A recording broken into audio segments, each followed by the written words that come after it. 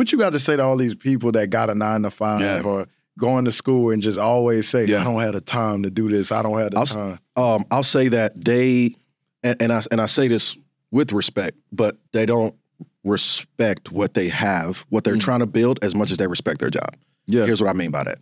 When you have a job and you have a 9-to-5, which is great. By the way, you'll never hear me shit on 9-to-5s. I value it because it helped me. But when you have a job, and most of the time you're going to have a supervisor or a manager or somebody that you report to. If your supervisor tells you to do something, you're going to do it. Yeah. You got to be at a meeting. Guess what you're going to do? You're going to be at that meeting. You got to go handle something with a client. You're going to do it. Why? Because it's your job. But when we decide that we want to build something for ourselves, we start negotiating with ourselves. If we know that, you know what, I told myself I'm going to do 20 dials a day. I'm going to do 50 dials a day, whatever the case may be. And lifes, because guess what? Life is going to life regardless. But when life and stuff gets in the way, it's not going to get in the way of your job. It's not. Even if you got somebody to be picked up, you got to take somebody to the airport, whatever the case may be, you're still going to get your job done because it's your job. You're going to work your job around your life, right? But when we decide to build something for ourselves, we work our life around what we're trying to build. And so then we start negotiating with ourselves. We know we said we're going to start doing something.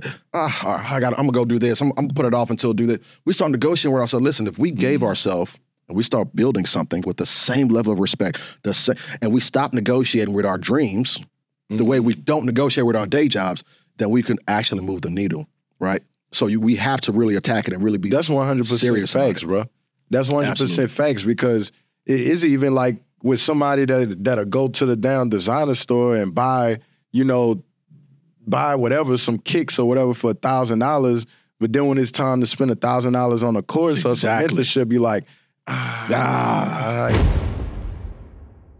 Yo, what's good? What's good with everybody, man? It's your boy Abram Mitchell, and you are not tuned in to the Triple M Show where you unlock the secrets of a money-making mindset. You don't know what you might run into on this show, man. Me and TJ, bro, we got a formal introduction from my dog, man. Look, y'all know the motto, though. Look, like, subscribe, share, comment, share this with a friend. Tell them, share with 10 friends. We got to get this information out here, man. What are you coming to the Triple M Show to learn? One, you learn about a money-making mindset where the mindset make the money. I believe that you can't do anything if you don't think about it the right way. What I mean by that? Well, if you walk around thinking negative about money, if you think everything is a scam, if you think everybody is fake and nothing is real, then guess what? You probably never go do any of those things to become successful yourself. But if you have the right mindset about certain things, if you know and believe, hey, if this guy is building houses or if this guy is doing Airbnbs, buying hotels, then I could do it too. I just need to acquire the information. Absolutely. And then after I acquire it, I need to take action on it. So every single week, y'all are coming here to acquire information. We've had bankers on here. We've had real estate developers on here. We've had everything at this point. I think the only thing we ain't had on here is like a lawyer or something. So we're going to have to get that too. We just had $1 million janitor come on here last week and talk about how he's became $1 million janitor. What's up? You know? So at the end of the day, you come here to learn and get this information, but it's what you do with it after this show turns off is what's going to make you successful. So today, man, I have the pleasure of interviewing my brother, Mr. TJ, man. How you doing? Man, I'm feeling great, brother. Feeling great. Great to be here, man, back here in Nashville. Yes, you sir. Know what I'm saying? I done finally caught you, bro. Yeah. Like every time I'm catching you when you already the level. Yeah, I'd already, yeah. Is this like your third year coming to this conference? Yeah. It's my third year in a row coming to Nashville for the same conference, Yeah. Sure. So that's fire, bro, man. I'm actually excited for this interview myself. We was getting to talking. We were we're gonna say this one for the show. So, man, TJ, you from Houston? You living in Houston? I live in Houston. Are you from Houston? Originally, no, but I'm from Houston. Well, you can say I'm from Houston. Tell people who TJ is. Man, so originally from Nigeria. Born there, was there till I was 8 years old, and we moved down to Houston. Okay. And we only chose Houston. My family chose Houston because we already had family there. And if you know anything about Houston, you know that there's a pretty decent Nigerian community in Houston. So my mom has siblings there already, so that's why we chose Houston in the first place. And so, but I've been in Houston ever since. Ended up going to the University of Houston, and that was by choice because I wanted to stay close to home, stay close to my mom. And so I ended up graduating from the University of Houston. It took me 6 years, but I wrapped that up and got an engineering degree. But the thing is that I living the American dream. Living the American dream, man. And you know, it's crazy because the thing is when you understand when it comes to Nigerian community and the Nigerian household, I know at least back then, how you determine success is based on your level of education. That's how we determine success in our household. That's why I know it well, bro, because my best friend, my bad to cut you out. Oh, no, you good. My best friend is Nigerian. Yeah. Like coming up, like second grade. So it's like, when I say best friend, like families know each other, like I done spent time with him and his family, vice versa, you know what I'm saying? So like, I done got to, see the Nigerian culture, you know what I'm saying? Like, I done been at the parties, dancing, throwing the money, you probably got a couple outfits or something. Yeah, I ain't got no outfit. Oh, he ain't lace you up? He ain't lace me up, bro. I might have to lace you up. Bro, you watching this show, bro. He said it, because he know how many times I done been in this area. I get laced up, man, yeah. But like, I done seen, like, how serious, the Nigerian household take education, because I can only imagine, like, you said you was born in Nigeria. Born in Nigeria. Okay, so 8 years old, you was kind of at the point where you could see what's going on. Oh, yeah. How hard it remember. Really is. Oh, yeah. To get from Nigeria to America. Can you just at least just touch on that a little bit? Oh my God. First of all, that transition was very interesting. The biggest issue we had was the kids in school, right? Yeah. Growing up. I was actually supposed to start school in the 3rd grade, but ended up starting me in the 2nd grade because of my birthday was in October. Okay. And so my birthday's in October, so they said, oh, based on your birthday, you got to start in 2nd grade. So you one of those cool, but they like, my birthday late. Exactly. I never heard that narrative until I got here. They said, oh, this is where my birthday late. I was like, so they held me back. All right, whatever the case may be. But started school in the 2nd grade. Our biggest issue was, man, the kids, school stopped bullying us, right? And I had never, because imagine coming from a place to where everybody looked like you. Even y'all, all y'all here nappy to look the same. You know what I'm saying? Look the same. See what I'm saying? We wore, even when we went to school, we used to walk to school back home in Nigeria, and we wore a uniform, like button down, short sleeve, like pattern, got to be tucked in, belt, they got a seat belt, shorts, like we walked to school. And so we all like, talking about the same. Then we come here, very diverse. And if you know anything about Houston, very diverse city. A lot of different people, which was fine. That wasn't a shock at all. It's just when we got there, we just thought that, people would be nice like we saw on TV, and it was the complete opposite. Yeah. And these kids were ruthless. Bro, I ain't gonna lie, bro. And I seen somebody, I think it was the Matty J dude. Yeah. He made a post about it. Yeah. He was like, bro, Matty did. He used to flame Nigerians. Like, bro, back in school, Nigerians, Africans got clown, but I feel like now. Oh, we up now. What you mean? We up now. Bro, Nigerians is we popping. Like, y'all is popping right now. We popping. And really a lot of different. I'm saying y'all, but shit, man. I did my ancestry, man. I forgot what it was.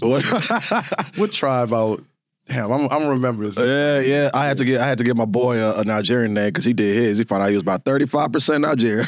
Yeah, see, I was like, man, I forget. I gotta find it out, bro. Because I did it and everything, and like they gave me my tribe. Yeah. Like gave me the percentages and everything. That's what's up. It wasn't Nigeria, it was a little up. But I don't know. I can't remember it right now. Man, well, sure, definitely look into that for sure. We growing up, that was challenging. Of course, my mom didn't have money to send us to college. Single mom, 5 kids, and I had to literally watch my mom. I'm talking about like when we were growing up, my mom had to work all the time. So I was 8, my brother was 9, my other brother was 11. Okay. And she would leave us at the crib. And, lock the door, don't answer the door for nobody. Hey, she calls at specific time. She called like every 2 hours just to check on us every single day. And she would call to check on us. When we wake up for school, because she worked overnight too, when we woke up for school at 5 a.m., we got to call them. We got to call her, let her know we up, let her know. And by the time, and that time it's not called, we got to page. We page her and then she calls the house. But she can call the house, but whenever we want to reach her, we page and then she calls. And so then we had to, and that was what it was. You know what I'm saying? And so we didn't have much, and I ended up putting myself through school because, and that alone was a whole situation, because you can imagine coming from Nigeria, we didn't have papers necessarily. We were allowed to go to school which was great. We were allowed to go to a Texas school, but we didn't necessarily have papers. So even going to college, no scholarships, even though I tried. I was actually awarded the Dell Scholarship out of high school. The Dell Scholarship is $20K to go to college, plus a free Dell laptop. Oh, that was a blessing. That they took away because they took the whole thing away. Oh, I'm about to say they took the whole thing away. Took the 20. They took the 20. They took everything because they said, "Oh, we did a background check. You're not a citizen. You got to be a citizen to get the scholarship." And so you have been going to school, living in America from 8 years old up until you probably 18, 19 at this time. So I was about 16, 17 at this time. Okay. And so then that didn't necessarily happen. And my mom was like, "Well, what are we gonna do? We can't get sent to school." I said, "Mom, figure it out." So I end up still signing up for orientation. My mom, it's hard not to talk at my accent when I talk about my mom. but when she was like, "What are you doing?" You know what I'm saying? And I was like, "Mom, it's cool. I'm figuring it out. I'm trying to go to school and all that." Bro, I ended up going to every store, every McDonald's, every department store, every JCPenney. My story was, look, I'm not supposed to talk to people about my situation, but man, I need a job. If you give me some work, you know what I'm saying, I'll be the best worker you ever had, right? I just need an opportunity. Everybody, man, I would love to hire you, but we can't. We need a Social Security card, right? Which I didn't have at the time. We need, you know what I'm saying? And so to go get in the real estate world. They'll pay you right away, right? Yeah, no way. Imagine if I knew that at that time. Because my mission was to get into college. Yeah. That was the mission. I wanted to make my mom proud, and nobody stopped me from that. And so I ended up getting a shot at a foot action store. This Hispanic guy named Aaron's like, "Bro, I'll give you a shot. I mean, I can't put you on salary like everybody else with commission. Everybody gets salary and commission. I can only give you commissions. If you're cool with that, then we can run." I said, "Bro, that's all I need." Bro, I became the best worker he ever had. I started making money multiple ways at that store. I tell the story at foot action. At a foot action store. Okay. At a foot action store. When the retro Jordans come out, at that time people would line up on the side of the building to get Jordans. So I would hold. Our manager would be in on it. He would have 8. The top salesperson would get 5. Everybody else get 3. I'm always the top. So I got 5 people that I can hold their shoes where they ain't got to stand in line, and I can charge a fee for it. Guess how much I charge to hold a shoe? Just to hold it. This does not go towards the cost of the shoe, $500. To hold the shoe. So you getting an extra $500? I'm getting the $500 every time a new pair. 16, bro, 17. Every time a new pair of retros came out, I made $2,500. Every time a new pair, and then it was a waiting list. I had my 5 people, and if somebody dropped off, I had somebody ready to fill the spot in. That's good, because how did that shift your mindset? I feel like coming up, before I even get into that, you already started learning discipline. Yeah. You know what I'm saying? And hustle. Like your mom leaving you home, and then knowing every 2 hours they go call 5 a.m. in the morning, boom. You know what I'm saying? So that's teaching you discipline. And then now, okay, I get to the point where I won't go to college and I get a scholarship. You probably had to do some essays or something? Yeah, I had to do it. Bro, I'll be up not even sleeping in high school filling out scholarship applications. Boom, so you put in all that work, and what that kind of remind me of is a deal getting to the closing. Get to the closing table. You know what I'm saying? So you put in all that work, then boom, no scholarship. No scholarship. So then now you still I'm not taking no for an answer. You go to all these places to get a job, because with me, I put in a bunch of applications, McDonald's too, and they ain't hit me back. You know what I'm saying? And then you finally find a job and you start making money. Yeah. So what's going through your mind at that point? You still even wanting to go to college, or you starting to find out about entrepreneurship at that point? You know what's crazy? You would think that my entrepreneurship mind is kind of opening up, which I think it is, but it was a dormant open, because I still had a goal to be an engineer. Got to get my engineering degree. Got to make my family proud. Got to get my engineering degree. And so that was more so the mentality. Bro, when I was working at that store, whenever a new pair of Jordan or Nike shorts, new line roll out, they had to discount at a deep discount the ones that are currently there to make room for the new line. When those shorts get discounted about 60 to 75%, I would add my 35% employee discount. I'm buying these shorts for about $5 to $10, and they retail for 60, right? So I would buy these shorts for about $5. I'll clean up the entire store. I take them to the dorm rooms on campus, and I'll sell them for 40, 45, 35. And that's paying straight for everything. And that's college. And that was helping me. This is literally how I put myself through college. So what's crazy is that it didn't even occur to me until I got into real estate that I was wholesaling those apparels, and I didn't even realize that. Bro, you was wholesaling the Nikes. I was arbitraging the Nike. The Nikes. Bro, so I had this under contract. You had to use none of your own money. You had to put no money. No money. You know leverage. Yeah, bro. Bro, it's a lot of money to be made as a middleman. You know what I'm saying? So that was one of the things I learned. People try to shit on the middleman. Oh, nah, bro. Never. You need the middleman. You need the middleman. The middleman bring resources. Fucking peanut butter and jelly. Heck yeah. Heck you. I'm here at your office right now. You introduced me to your team. Your marketing manager is literally, in a way, she's a middleman feeding your team leads, right?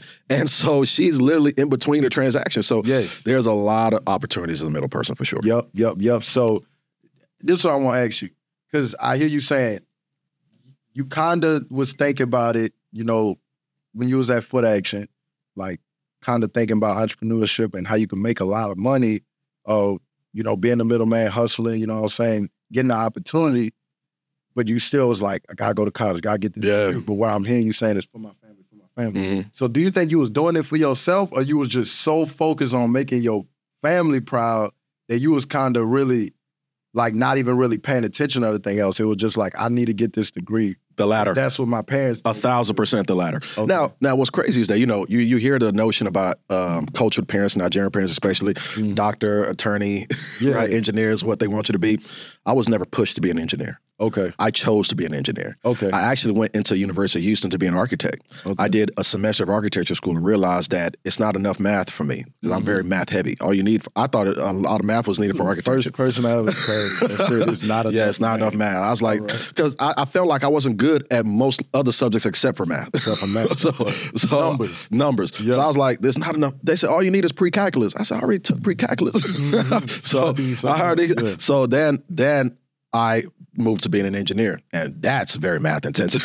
I got a whole math minor behind that. But I think the latter, because I was so focused still. I wanted to be an engineer because I learned that they made a lot of money. One of my mentors, I was teaching mathematics. That was another gig I had on campus. I was a math tutor. I was teaching mathematics, and one of the tutors walked in, and we were chopping it up, and then he said, bro, like, you remind me of myself. Like, he was a muscular guy as well. He said, bro, you remind me of myself. I was like, well, what do you do? He said, I'm a senior about to graduate my engineering degree. I just signed my full-time offer with Chevron. I'm making $86,000 coming out of college. That's what he told me. I didn't even know what an engineer did, Abram. I didn't know what an engineer did. I said, I want to do that right there. Can I do that? Yeah. I want to do just that. And then he said, yeah, dude, you know, you got to apply this and this and that. And so I went back and I came back the next day. I said, I'm going to do civil engineering. He said, I don't know about civil, man. Civil's cool, but I want you to do mechanical. You'll be a lot more diverse from mechanical. I was like, why? He said, because you can put your hands at different type of things with mechanical. It's a little bit of everybody, but it's harder. I was like, all right, best. That's literally how I became an engineer. Yeah. From that conversation. Dead serious. And that's normally how it be. When I was in college, I was like, which major in business it pay the most money? Searching it. Oh, economics, all right, cool. Let's do that. I was talking to people. I remember having a conversation with one of my professors, and they was like, well, what do you want to do? And I was like, and it's crazy because one of my professors, I said, I want to own a business. And he was like, well, you know, you don't have to have a business degree to own a business. I said, for real? So then at that point, I'm thinking my exit from college, because I dropped out. I ain't even finished. Wow. And that's probably how I came across wholesaling, because I'm just thinking, I'm like, he said, I don't even need them to own the business. Yeah, you don't. Then I hear one of my other professors say, a bachelor's degree is the same as a high school diploma at this point now. And now masters are becoming less and less valuable for jobs, you know, because jobs value experience. But all right, cool. You talked, and it's crazy because we got similar, like, your parents, like your mom, they got you to America, but they couldn't really probably like give you the game on where to go in college. You know what I'm saying? That's the same thing with me. So boom, you got you became a mechanical engineer. What was the goal with that? Like, did you even know what field you wanted to be in? Well, I don't know nothing about engineering. Bro, I had no clue what field I wanted to be in, but I knew that oil and gas made a lot of money. Okay. So when I saw that he was getting an offer from Chevron, I was like, I want to be in oil and gas. That was it. I wanted to be in oil and gas. And so that's exactly what I did. I got into oil and gas coming out of college. And but what's crazy, Coming out of college, I got into oil and gas, and I started making six figures coming out of college. Most money in my family. So you got the degree. Got the degree. What is it, a bachelor's? No, I got a bachelor's degree. It took me 6 years to get my bachelor's. And what even turned my mind to being an entrepreneur. You were a little older than me, so they was a little more valuable when you was, like right now, the bachelor's ain't really worth nothing. You know what? It's crazy how that's happening. Yeah. It wasn't until one of my boys that I went to college with, he was like, bro, I just read this book. I watched you hustle your way through college. You need to read this book. It was Rich Dad Poor Dad. Right. Absolutely. I was working offshore at the time, and I took that book with me offshore. I read it 3 times while I was there offshore, and that was, get me off this rig. I need to go buy some assets like right now. And so that's what real estate. That's the next question. And it wasn't until then I started realizing, bro, I've been doing entrepreneurship shit my whole life. This whole time. So that's when it clicked for me. Mm-hmm. You know what I'm saying? And so then I was like, all right, I'm built for this. Yeah. We can run this. So boom, yeah, that's crazy. I'm from Louisiana, bro, so I know the plants. Yeah. I got my twig in. What? You got a twig? You got a twig? That, and they never got a job. That's crazy. I got my twig license. Yeah. Took that damn 8-hour class. Yeah, got to do all that. Drove to all the plants because I'm just broke college student trying to get some money. Yeah. There was like so many people on the waiting list. They were trying to give me scaffolding. I'm like, hold it. Well, I can climb down. So boom, you got 6-figure job straight out of college. Now came at a cost. That 6-figure job came at a cost because I was only able to make 6 figures out of college because I was working. I decided to go out in the field and work offshore. Mm-hmm. Straight out of college, I was working offshore. So you ain't got no time. I had no. So I was making 6 figures, but I was gone about 65% of the year. I wasn't even on Earth. I wasn't even on land. Not on Earth. On land. So you just on the boat. On a boat. Most of my years on a boat. Yeah. So now at this point, you like you got the money. But then you like, damn, my time is gone. Mm-hmm. So it wasn't even feeling like you was really making 6 figures because it was like you couldn't do nothing. Like you honestly, I didn't mind it. Okay, to be real, I didn't mind it because my mentality going into it, I knew it wasn't going to be a long-term thing. Okay, like, listen, no family, no kids, no obligation right now. I might as well go out and make the most amount of money I could. That was the mindset going into it because they gave me an option. They said you can take the office job at 72K, or do the field job and you'll make about 105 to 110. No, give me your money. I said, yeah, listen, I'll take the field job. And the experience I will get will be way better than the experience in the office as well. And so that's why I decided to go that route. And I didn't hate it, honestly. I didn't like the fact that it kept me gone so much. I almost missed my best friend's wedding behind that job. Mm-hmm. It's the time constraint that it required was pretty big. But it was a short time for a lifetime for me. It was a short time for a lifetime. So I wasn't even. It was the goal initially to move up, like within the company. Yeah. The goal was an issue, bro. You couldn't tell me I wasn't going to be a director, chairman of running some department high up, like at some point in time in my engineering career. What year is this? I read that book. I read Rich Dad Poor Dad 2014. Okay, cool. So 2014, that's the same year you got the job. I started my job 2012. 2012. Mm-hmm. All right. So 2 years into the job, you get that book, Rich Dad Poor Dad. Yep. You read this book, instant mindset shift. That's me too. That's the first, it's not the first book I read, but I tell people that's the first book I read. It's the first meaningful book I read. You know what I'm saying? Yeah. So boom, you read Rich Dad Poor Dad and you like, okay, I've already been doing entrepreneurship. That's what got me where I'm at today. And, I'm ready to go all in with this. So what's the first move you made, like, in the real estate game? First thing I did was bought the house that I grew up in. Okay. I bought the house that I grew up in from my mom. You bought it from your mom? Bought it from my mom. That's dope. First thing I did. Second thing I did was buy my first investment property. Now, my first investment property I bought with my money. So did you buy, back before that, you bought the house that you grew up in. Did you put your mom in it? Like you bought it? My mom had already moved out because she had got remarried. Okay. And so my mom had got married and then she moved to suburbs. Okay. And that happened when I was in like in college, like my junior year, senior year. So she moved out into the burbs. And so that house kind of sat vacant for a little bit. And so then once I graduated, I just moved into it when I graduated. Because I told my mom, I was like, I'm just moving there when I graduate. So I moved into it when I graduated. And you wasn't paying no rent or nothing? No, I was paying a mortgage. Oh, all right. The way you said it, I'm like, no, I was paying a mortgage. Okay. And then I just like, I'll just buy it. Okay. So I just bought it. But I had already moved into it by the time I bought it. Okay. And so, but it didn't feel like I didn't feel like I turned to an investor after that deal, though, honestly, because I lived there. I didn't feel like I was like, is this investor? But my second property, I was like, all right, now I'm getting to investment properties. I started out my first property. I wanted to get into long-term buy and hold. I bought 2 long-term buy and holds before I started wholesaling. Okay. Which I know is a little backwards for a lot of people, but when you read that book, though, he does talk about that's what made, because that's the book. It made me want to just own assets. I was like, I need to buy some houses, and that's literally why I got into long-term buy and hold before wholesaling. And so that particular deal I did. That very first property I bought was a single-family house, 3-bedroom, 2-bath, ready to go. Didn't need any work. Matter of fact, the owner had just replaced the roof, replaced the AC, replaced the floor, did all the work that's needed, ready to go. And I bought that property with my money. See, to me, when I learned about long-term buy and hold, when you buy real estate, there's a time versus money trade-off. And so I bought it with my money because it was only $92,000, and I bought 20% down.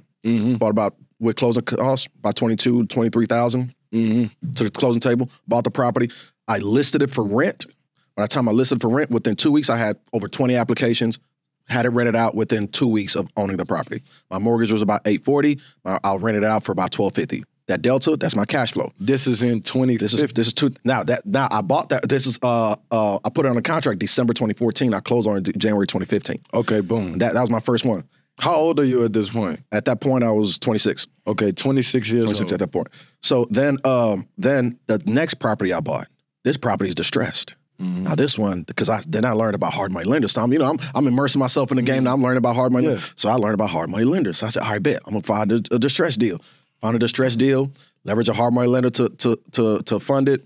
I only came out of my pocket about $3,500 versus the 22. So bought the property, fixed it up, started renting it out. Now it took me about a month to fix it up. Then it took about another month to refinance it.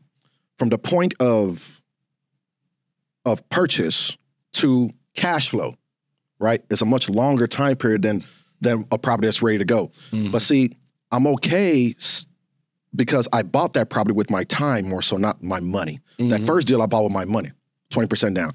The second one I bought with my time. You got a better deal. I had a better equity, and I was willing to fix it up. I had to leverage a private lender, hard money lender, fix it up, did all that, refinanced it. Then I was able to rent it out. But I was willing to go through that time, but it was little to no money out of my pocket versus cash flowing right away, property's ready to go, but that costs more money than anything. So there's this kind of time versus money trade-off when it comes to real estate. Which one cash flowed better? They both cash flow about the same, but this one is a better return. Yeah. Why? Because it's less money out of my pocket. Yeah. And this one is more equity in it. And it's more equity. This one, I captured 30% equity instantly. This one, I have 20% equity that I put down on. So it came out your pocket. This equity came out my pocket. This equity was captured. So boom, you two deals in. Two totally different. So I'm 2 deals in, yeah. Then I started two deals in 2015. One deal you done spent $23,000. So because normally your people that's watching this, they hear like the normal American dream story. Save up the 20%, put down, do the burst strategy, and then you making like $300 a month. Then keep doing that until you're wealthy or you fire yourself from your job. But it's like, man, bro, I'm not about to put in all this work to save $23,000 and trade it for a couple $100 a month if I haven't figured out how to make a high income already. You know what I'm saying? So this kind of where I feel like you're going already. Because you said you did 2 deals, then you went into wholesaling. What made you go into wholesaling? Was it because the cash flow wasn't? I went to an event. I went to a networking event, and there was a bunch of wholesalers there. Okay. And they were throwing out the numbers and the deals, and we wholesale deal with. I'm like, okay, wholesaling, okay, because I knew about wholesaling. I was like, you know what, I'm gonna just play in this ride. Like, you know what, let me try this wholesaling thing. So I went out to look for a wholesaling mentor, and that's when I came across Clever Investor. Okay, Cody. I came across Cody. Yeah, this in 2015. This is 2015. All right, it's 2015 still. Started, and so I bought his course, learned about wholesaling. But by the time I bought his course, I did my first wholesale deal within 2 weeks. Cody been in the game now. Cody was in the game like a minute. He's been in the game. He was already pretty established even at that point. Even in 2015. 2015, he was doing this thing already. So yeah. So what's crazy is but by the time I bought the course, it was 2 weeks later I closed my first wholesale deal. I closed my first wholesale deal within 2 weeks. I made $7,500 on that deal. And in 2 weeks. In 2 weeks. How many hours you think you spent on that? Oh, shoot. Probably, I don't know, not much. Maybe a few hours on that deal. So now you already, bro. This was like my fifth call. Was like, all right, yeah, I'm ready to sell. Like it didn't take much time at all. I was like, oh shit, man, it's easy. Back in 2015, wholesaling was a little easy. Well, here's the thing. Check this out. I was big chested. I was like, oh man, I have arrived. I'm about to quit this job. I'm a wholesaler now. I'm about to just wholesale because I thought it was cake. Ask me how long. See, I said 2 weeks. That first, ask me how long it took me to close my second wholesale deal. What about like another 9, 10 months?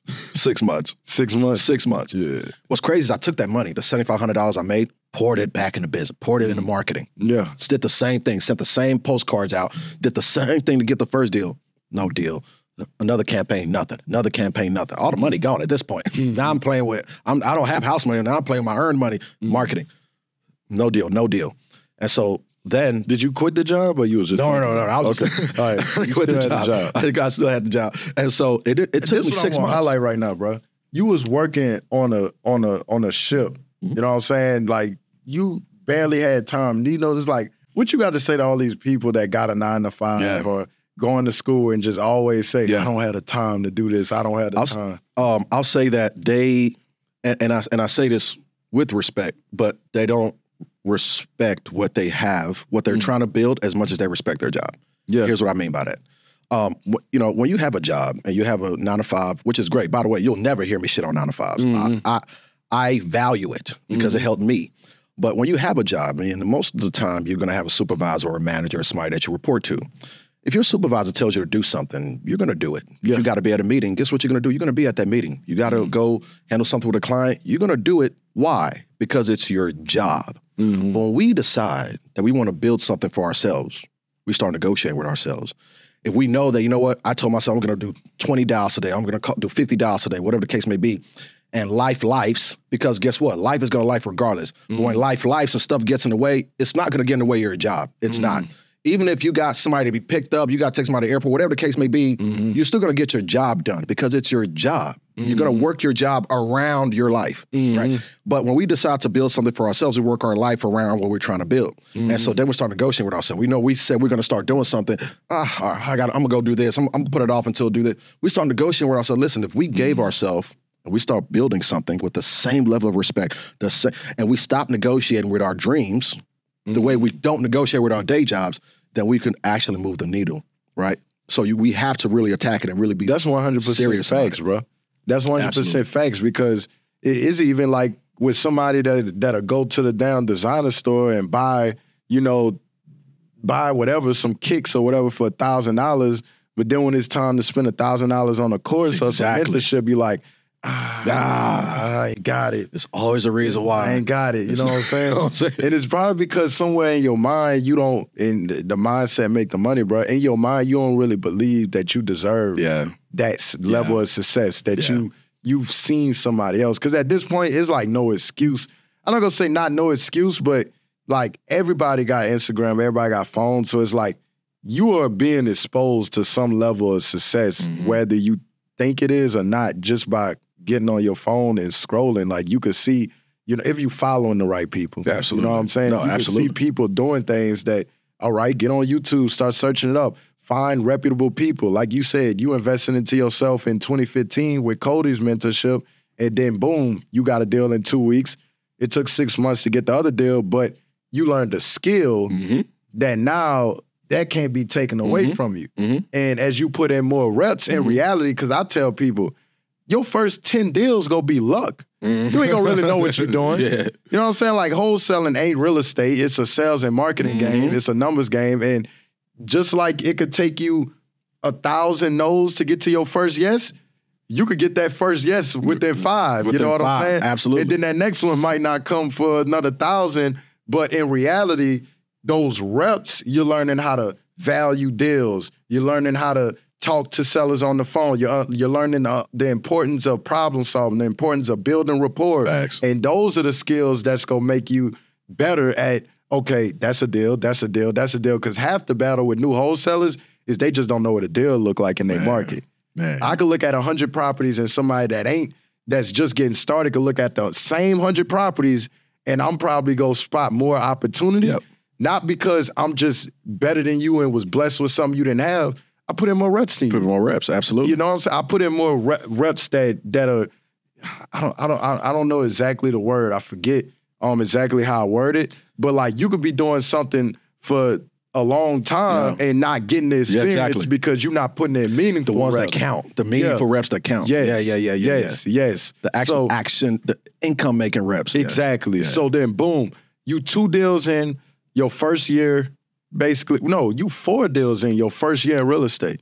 My first, bro. My first, 4 deals in my first year in real estate, Okay, how the second year with a full-time job. With a full-time job, all right. So we started, and so then I started learning, you know who I started learning from? Ron LeGrand. Who? Ron LeGrand. Y'all familiar with Ron LeGrand? No. You don't know Ron LeGrand? He's like he's one of the guys that do creative financing heavy, but he's been in the game, bro. Ron LeGrand's been in the game for so long, long time. So you started learning from him. I started learning from him about how to do creative financing. I didn't even know what it was. I just came across, somebody mentioned to him at an event and talked about creative finance. I said, what is creative finance? What is that? Lease options. The heck is owner finance? Well, damn, okay.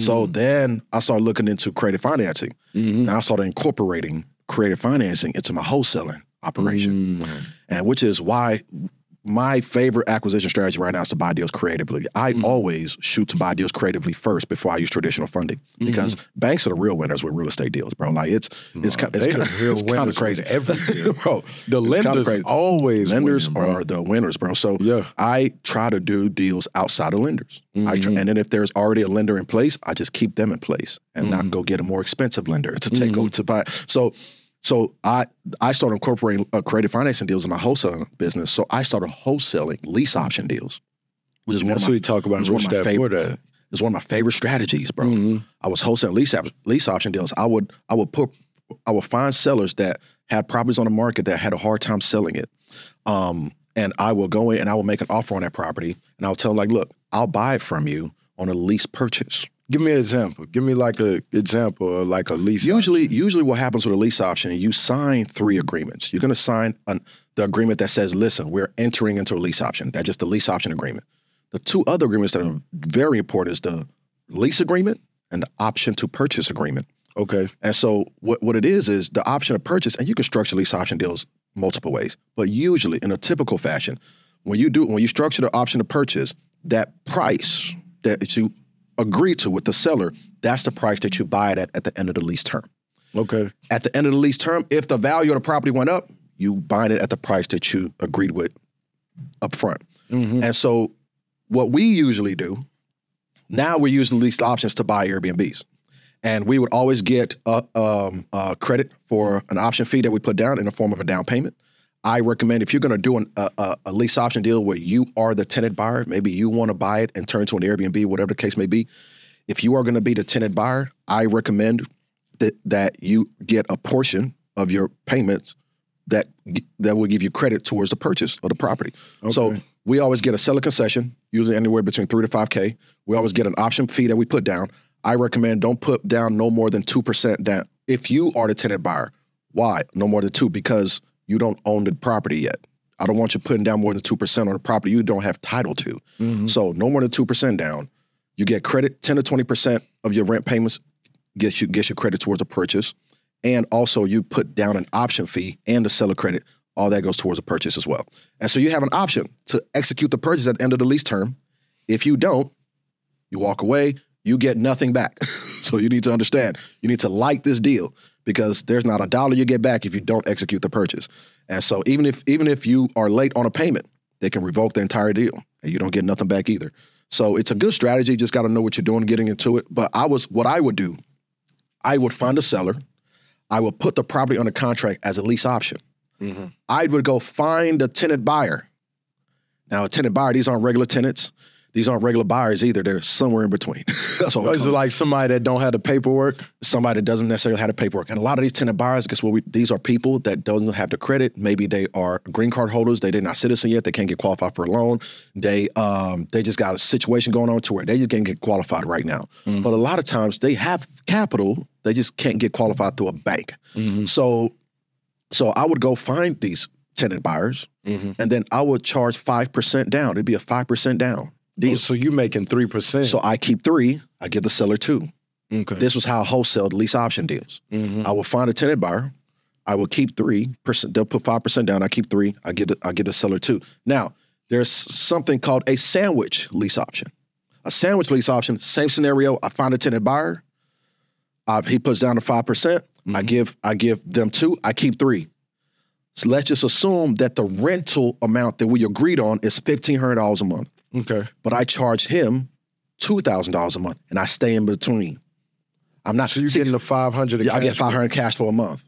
So that's a sandwich lease option. So you technically own the who? No, seller still owns it. Title did not transfer. Seller still owns it until tenant buyer executes the purchase. Okay, because my boy just did a deal like this, and he went on title. So that's the owner finance deal. Yeah, he did. It's not a lease option. Okay, he paid the seller because the seller was about to lose the house. Mm-hmm. He put down the down payment, mm-hmm. and he keeps saying he trying to find a lease option buyer. Oh yeah, okay. So he bought it. Oh, this is what he's doing. He's doing what's called a simple lease option. Okay, where he owns the property. He bought it owner finance and put down a down payment with the seller. Now he owns it. Title transfer. He owns the property.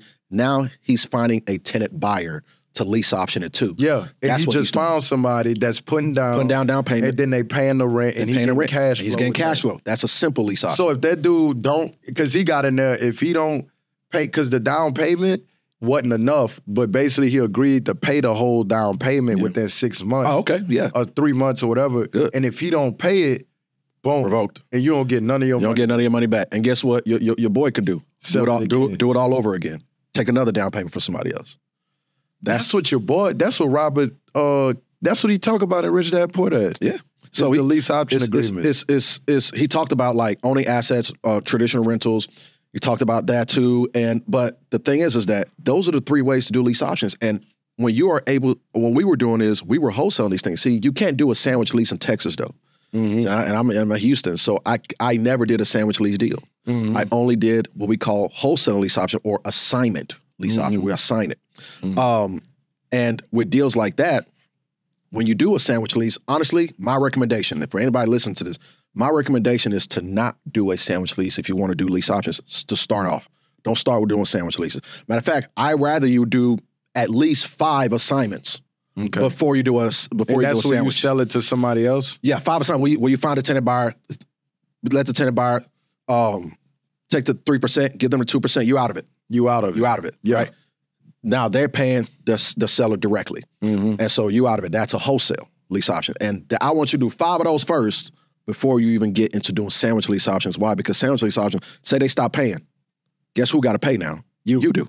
You on the hook. It's you on the hook now. Yeah, and that's why he was finding a tenant buyer, because he owner financed it. Mm-hmm. So the way to try to do a sandwich lease option in Texas is if you just owner finance it, get the property yourself, and then you lease out. Then you do your own tenant buyer, which is that's not considered a sandwich, but yeah, sandwich because a sandwich is everybody. Because a sandwich for it to be a full sandwich lease option, that means the seller still owns it. Yeah. Title never transferred to anybody. Yeah, I'm leasing it, and I'm releasing it. It's a sublease. Yeah, because his seller was in the situation we were about to lose it. So he bought it. He basically bought it. He bought the property. 100% he bought it. It's not even basic. He bought it he put down a down payment. He bought it. He owns it now. And then he found a tenant buyer. Oh, because he took I gotta go see what he did. Because I don't know creative finance, but I've done creative finance deals with my new construction. So like, I'll do a deal where a seller owns a piece of land and okay, we can't come to agreement on the price that I purchased that dirt from them from. So then I'll say, okay, well, you put up your land, you carry that, and then I go get the construction loan, develop the deal, and then we break bread. We bust it down together. At the end of the deal, you know what I'm saying? In order to do that, so for you to go get the loan, you have to show that you own the land, right? So they quit claim deed. They quit claim deed, they put you on title. Yeah. Done and done. So it's creative in a sense. You know what I'm saying? I'm very familiar with that creative play on the new construction. So, all right, let's talk. All right, so boom. You done learn. It's crazy, bro, and I hope y'all following this because the skills that you kind of already had coming up is the reason why you at where you at today. Because what I'm hearing is, okay, I come from Nigeria. Education is super important. Yeah. First, it started off with, okay, I'm gonna do whatever it takes to get this school education. That landed you a 6-figure job. Then you get this book, you read that book, then you start learning real estate. Then you buy some properties, and then you start learning wholesaling. Then you do some wholesale deals. Then you start learning lease options. Creative finance. So at this point, you got long-term rental skills. You got wholesaling skills, finding good deals. You got creative finance skills. So now you just sharp. What's that saying like Albert Einstein or Abraham Lincoln? If I'm given an axe to cut down a tree, I'm gonna sharpen it before you. If I got 6 hours to do it, I'm gonna sharpen it for 5 hours. So you were still making money at the same time, but what I'm seeing is, because now you in your bag, man, you know what I'm saying? So I see everything that you was doing and still are doing up until now is preparing you for these big plays that we about to talk about. So, boom, now you doing Airbnb. Yes, you the short-term rental guy, you know what I'm saying? Like, at the end of the day, if you in Texas and you ain't heard about TJ doing these boutique hotels and these Airbnbs, like, you ain't trying to acquire no info. Like, I don't know what you doing, you know what I'm saying? So, all right, talk to me about that, bro. Like, what got you just immersed in the Airbnb world? Man, because it seemed like you value cash flow from the start of your real estate career. I want passive income. Absolutely. June 1st, 2017, I was laid off from that engineering job. Okay. I was a lead engineer working on an ExxonMobil project in the Gulf of Mexico. Okay. And once that project was wrapped up, they hung around for a little bit. There was no other job for me because the price of oil was so high. Yeah. And when the price of oil goes high, the major operators like Exxon and BP, Shell, they stop drilling. Yeah. Because if it costs them $46 a barrel to drill, but the price is over $100 a barrel to like, so they just not gonna drill. So when they don't drill, our company was a service company, so we didn't have any work. Yeah. So they had to let me go. Yeah. And so I was let go that day. Normal day, didn't know I was going to be let go. I just went into the office, got the tap on the shoulder, gone. It's like the NFL, huh? It's like Hard Knocks. It's like come to the back room. Come to the back room with me, man. Hey, TJ, I appreciate all your work for the last 5 years, but we got to let you go. Bro, and what's crazy is that the guy who actually hired me, who didn't even work in my department, he was the one who came down and laid me off. He was like, man, I wanted to be the one to come do it because I wish I didn't have to, bro. Like, because just out of the respect. And so, and that's respectable, though. That's respectable. I can respect that. A year later, 2 years later, 2019, they actually wanted, like, hey, you could come back. So you want to come back? You said, you don't realize y'all just blessed me. Y'all just blessed me with laying me off. My very first Airbnb was one I owned. So I know that a lot of people know me and know that I do arbitrage and know that I own my properties as well. But my very first one, I owned it. And there was a property I was going to make it a regular rental, just like I did my other properties. I was fixing it up, and then I saw a video on YouTube about making money on Airbnb, how you can make 3-5 times more cash flow on Airbnb than regular rentals. I said, wait a minute. So let me try this play on one of your properties. One of the properties. So you still own the 2 properties? Oh yeah, I still owned all my properties at the time. Okay. Absolutely. And so what I did was I was like, all right, let me run this play. I spent an extra $14,000 to furnish to furnish a 3-bedroom, 2-bath house. Okay. And I listed it. I didn't know what the heck I was doing. I designed it myself. Which it was pretty good. I launched it. Even with the cell phone photo. I haven't taken professional photos yet. I was so angry. I just launched it with the cell phone. I'm just see what's going to happen. And so I went home and I started watching a movie. I put my phone down. I'm like, I'm checking that, but nothing's happening. Then I get an inquiry. They're like, oh, I got questions. I'm like, yeah, book it. It's ready. It's nice. Then nobody booked it that day. The next day, I woke up to 2 confirmed reservations the next day when I woke up. And the price that I priced it at was even lower than market. So I said, even if I was 50% booked, I'm still looking to 2X. I'm still looking at about 1,000 net a month. So I'm like, damn. Okay, so let me go ahead and I went all in into short-term rentals right then and there. That was a light bulb moment for me to go all in the short-term rentals.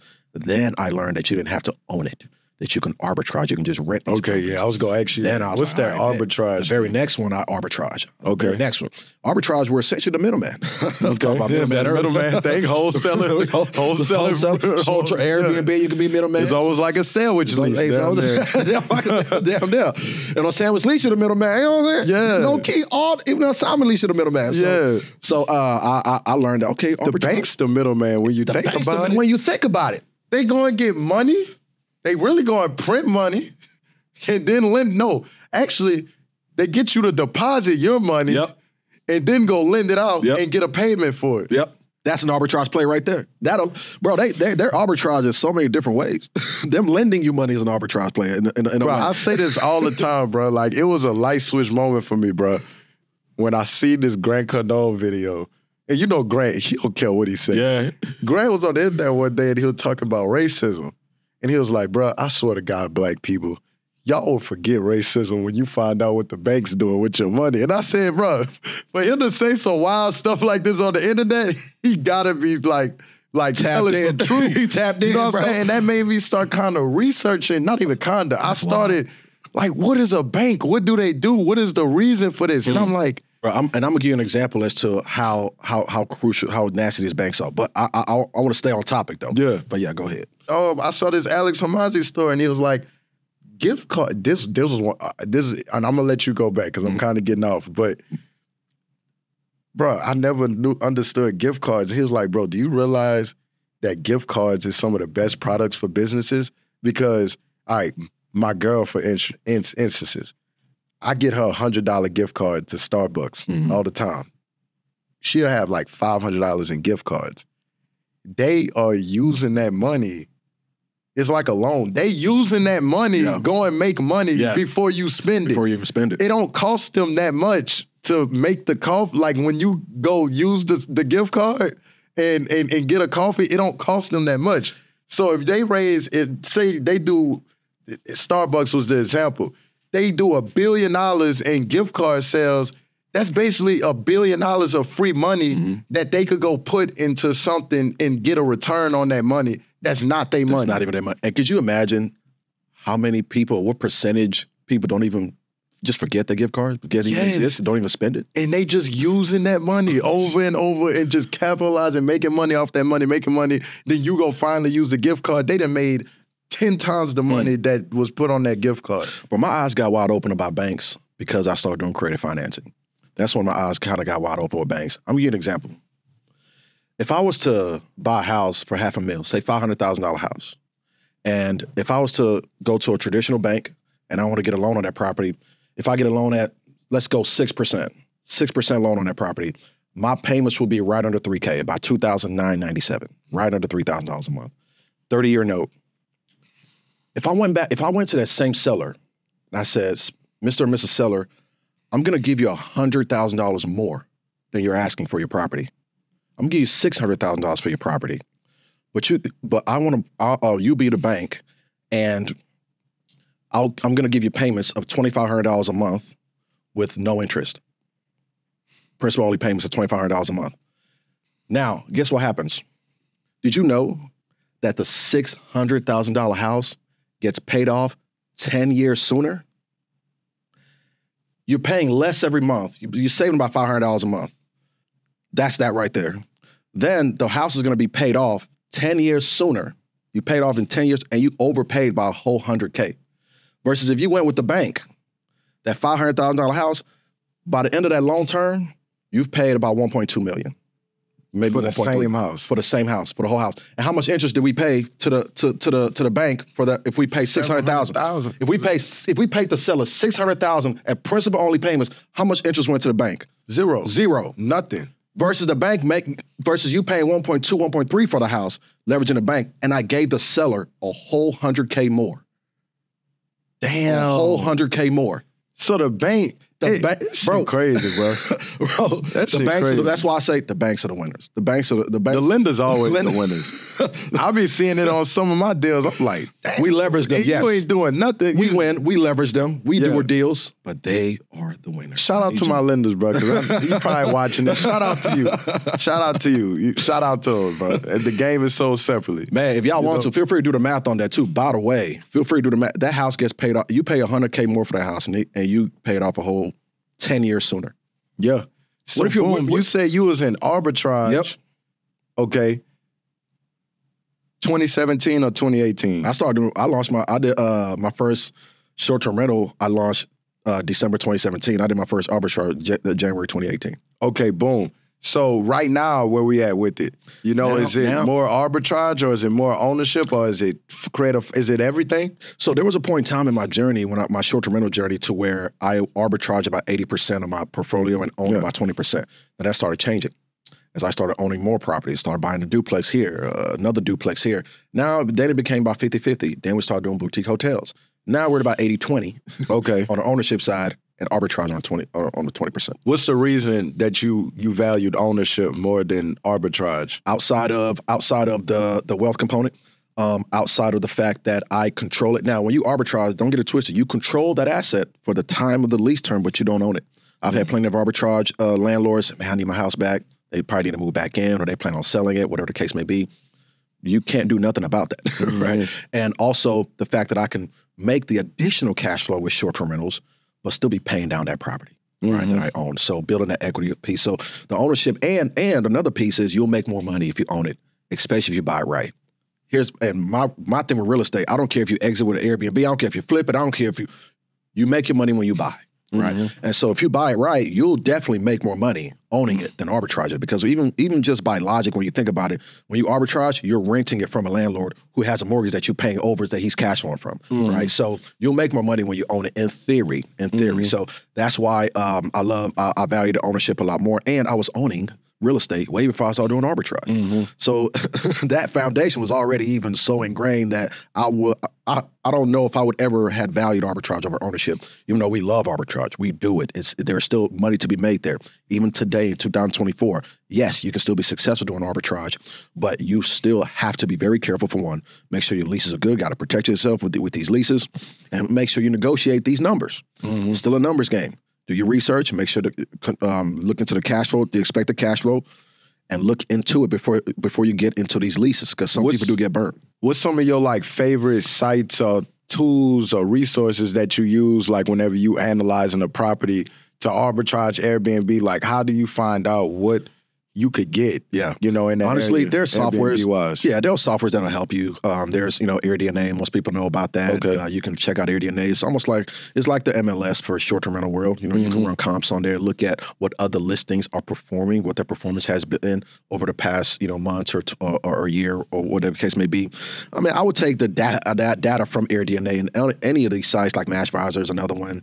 MashVisor. Okay. STR Insights is another one. Okay. So I would take the data from AirDNA and these sites with a grain of salt, though, because it's really hard for them to track. For example, if a property is performing as a short-term rental, they'll show you what it's made for the year, but it's really hard to know if that property is a full-time Airbnb or is it just a part-time Airbnb. Is the person, do they just do it every other month because they're out of town? So when you see those numbers, you don't know if it's actually the true numbers or not. So it's good. Use it. Just kind of take it with a grain of salt. So what I do is I do my own research, bro. You go into listings yourself, look at do comparable analysis. Use sites like RankBreeze to see what the top performing listings are in the area, to see what they're doing. RankBreeze, yeah. Okay. See what the top listings are in the area and see what they're doing, to see how you can make sure you level up and have those amenities, and see if you can get those amenities in your listing as well. I do a lot of self-research, and I encourage people to do a lot of self-research to find out if that deal makes sense before even getting into it. Okay. Nah, that makes sense. So, during you probably know I was going to ask you this. During COVID, Airbnb shut down, and a lot of people, they lost their properties because they were buying them at elevated prices just because the Airbnb cash flow.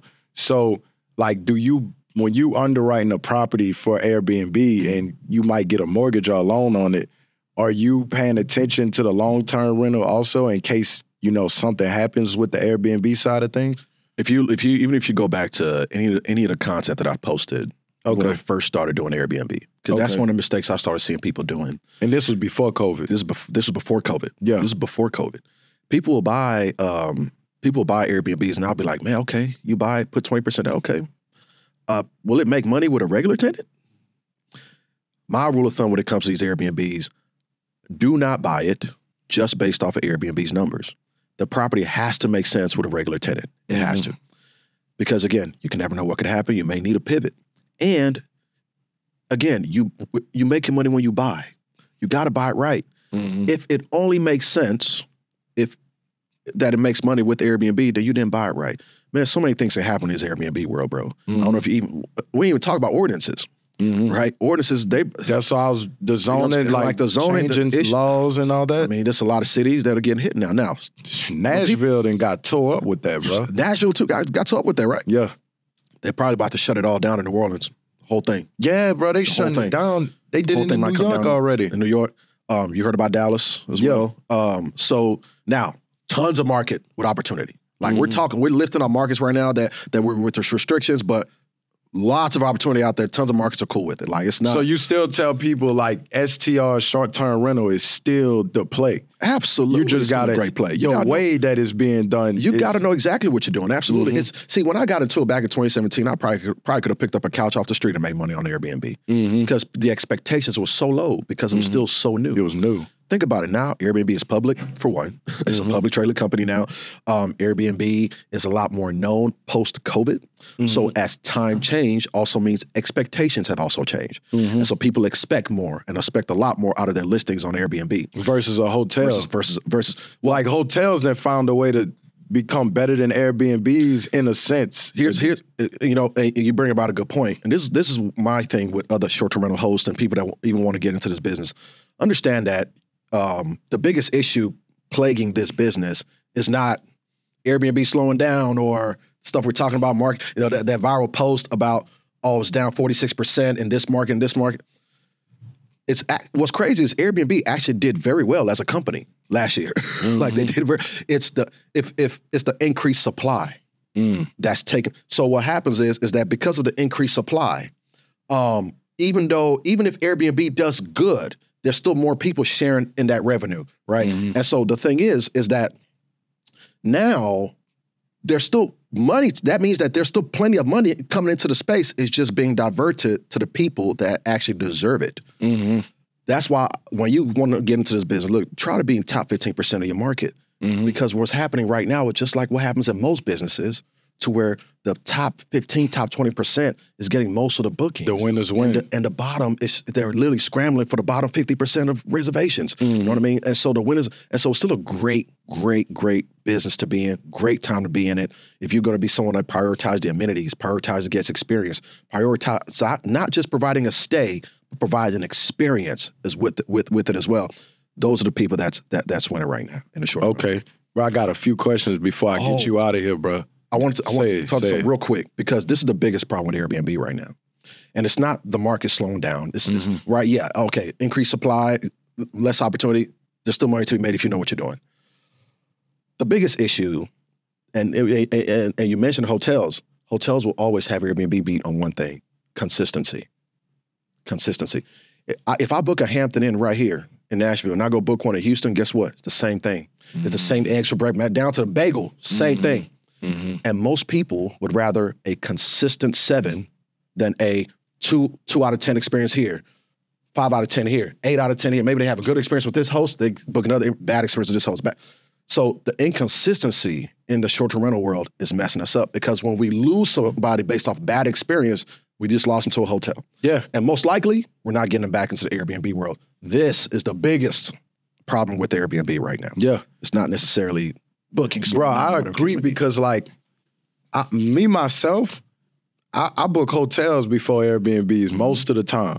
You know what I'm saying? Now, if it's a larger party, Airbnbs always kind of win. You like I think once you start staying somewhere like over 5 days a week, you know, and if you have like a large party, then Airbnb is like the way to go. But the things I think about with Airbnb is like, you could have this nice, you don't know if you about to be in the hood somewhere, because I didn't book it. And I'm not going to say I got a problem with it, but like, you will book a nice-ass Airbnb and be in the middle of the trenches, you know what I'm saying? So now I'm like, damn, I'm trying to make sure I'm straight, you know what I'm saying, everything. Then it's like, you will book an Airbnb, they only got 2 towels in there or something like that, you know, just, and that it's that inconsistency because it's all these independent contractors, independent owners of these units, and every Airbnb owner is not measured the same. But guess what? Hotels, they go through so many like at the end of the day, that thing consistent. It has to be consistent. It has to be consistent. It has to be. Just per the brand, it has to be consistent. Yeah. Yeah. So I see that. I gotta talk about this before I get you out here. So, bro, you got into the boutique hotel space. So just like how you even do that? Because like I ain't never met.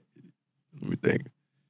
Yeah, I think you probably the first black man I met that's walking around talking about buying hotels and owning hotels. You know what I'm saying? So, like, how you even get into that and how you liking it? You know, since you done it. So what opened my mind up to boutique hotels was when I bought a duplex. My very first duplex is an Airbnb. That duplex, I started renting it out, and I realized a few things just from 2 units. I realized that, man, operations is a little different, easier. I can actually make more money because I was offering the whole building. For a large party, you can book each individual unit, or you could book the whole building. And I would charge like, say, for example, if each unit would rent for $120, I would charge like $500 for the whole building per night, right? So, and those people were loving that, right? So I was like, man, and I love the fact that of course, the increased income, all that stuff. And I said, man, multiple units in one location is pretty attractive. I want more multiple units in one location. And that's why my mind opened up to looking into boutique hotels. And so the very first one I did, though, wasn't an actual boutique hotel I purchased, was an apartment complex that I purchased. I converted it over to a boutique hotel. Okay. And when you look at— Did you have to rezone it to do that? In that particular area, no. Okay. But in a lot of situations, you will have to. You might have to. But in that particular situation, I didn't. When you think about it, it's different. Boutique hotels has some pretty serious differences from Airbnb, from the way you operate it. Operations is totally different. I want you to, because operations is a lot easier. Everything could be a lot more centralized. But when you look at the fact that you don't necessarily have to run into zoning issues, because now you don't just have an Airbnb, you have a business. It's commercial now. So you're not necessarily succumb to those issues as well. So those are multiple reasons why boutique hotels became a lot more attractive outside of the additional income, the additional cash flow. So that's why boutique hotels became a lot more attractive for me. And so now we're not only looking at boutique hotels, but we're also now looking at branded hotels as well. Okay, gotcha. So how many units in that one that you did? The boutique. The first one, the one 13. Yeah, 13 units. 13. So are they Airbnbs? Do you have your own hosting platform? There's our own website, and that's the thing. See, when you get into boutique hotels, understand, if you just have a bunch of units on Airbnb and that's it, you're not necessarily a boutique. You plan yourself.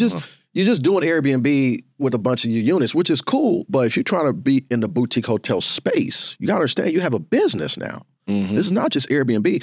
Now you got to build a brand around this business. You got to have your website. People got to be able to book directly to you. Are you focused on building B2C? Do you have marketing strategies to where people can come back and book with you directly? Do you have strategies to where you have B2B relationships where you can reach out to businesses and hospitals to get let the way they know your building's there, they can get you booked. So now you have an actual business. I mean, this is different from just doing Airbnb for sure. Because now, like you said, like the big thing that I see is like with Airbnb is that Airbnb that's their platform. So they're collecting all the information and they're marketing to the customer base there. But, I see people that are the most successful, like Airbnb or short-term rental or whatever you want to call it, like investors are the ones that started building a platform outside of Airbnb to where now they could communicate with their client base outside of them.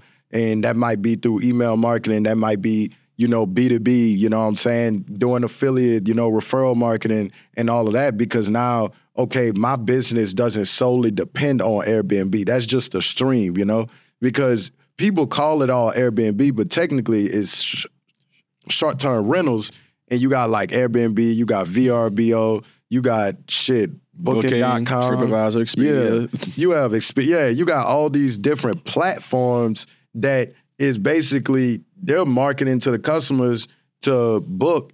Basically, they middleman it. They middleman it. They getting the clients, you putting your property on their platform, and they charging you a fee. That's the definition of a middleman. Exactly. You know what I'm saying? So now you build your own platform, and maybe someday you could be a middleman, because maybe you could say, hey, I got this platform of people that book with me in Houston. Mm-hmm. Now you might could find somebody in Atlanta that got a boutique Airbnb and say, hey, let's work out a deal, and you put your boutique Airbnb on my platform. Mm-hmm. Now, at this point, you mixing brands, so you probably want to vet them and make sure that they got a good experience. But now, okay, I'll start sending people your way, and you cut me, I don't know, 20%, 30% because I'm sending the clientele your way. You know what I'm saying? So I think it's extremely important to build your own platform whenever you have STRs or Airbnbs, whatever you want to call it. The number one thing, in order to, along that, to your point, you want to build your own platform and start building your own brand.